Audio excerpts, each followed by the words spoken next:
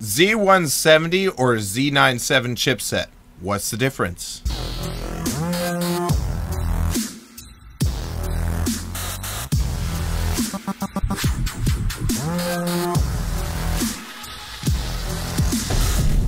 Welcome to Electric, where I bring you electronics for the electronics freaks. Well, the Skylake CPU released, and with it the Z170 chipset and socket type LGA 1151. There are a number of very important differences from the Z97 chipset to the Z170 chipset. One being the new socket LGA 1151 released to accommodate the new CPU architecture. That change means you cannot use the Skylake CPU on the LGA 1150 Z97 motherboards. The heatsink mounts continue to be identical from LGA 1155, 1156, 1150, and now 1151 sockets. Now the Z170 chipset supports DDR4 memory instead of DDR3. DDR4 is great because it's faster, allows for twice the density, and uses less power than DDR3.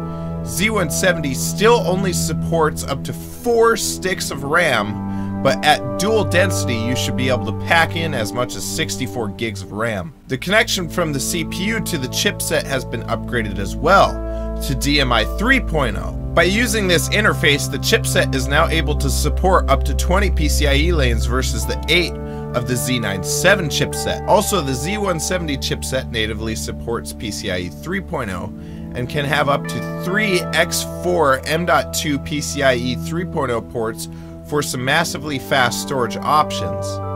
Though M.2 is just getting to be more common on the desktop platform. Both chipsets support 16 USB ports, but now the Z170 increases the number of USB 3.0 ports from 6 to 10. Still no native support for USB 3.1 though. With the Skylake CPU supporting 16 PCIe lanes, along with 20 from the chipset, you get a total of 36 PCIe lanes. This is up from the 24 total lanes of the Z97 generation, that being 16 from the CPU and 8 from the chipset.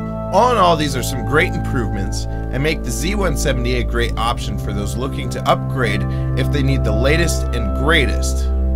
Please keep in mind, I'm comparing the Z series chipsets because they're the same range for PC hardware. I will not compare the X99 chipset series with the Z170 because the X99 is an extreme PC enthusiast range and cannot be compared with the Z170 chipset. There is a projected release coming out for the extreme enthusiasts next year though, so keep your wallets in check until then, kids. Now don't forget to comment down below on your thoughts on the Z170 chipset. Also hit that like button if you want to see more of these informative review videos. Thank you all so much for watching, and I'll see you in the next video.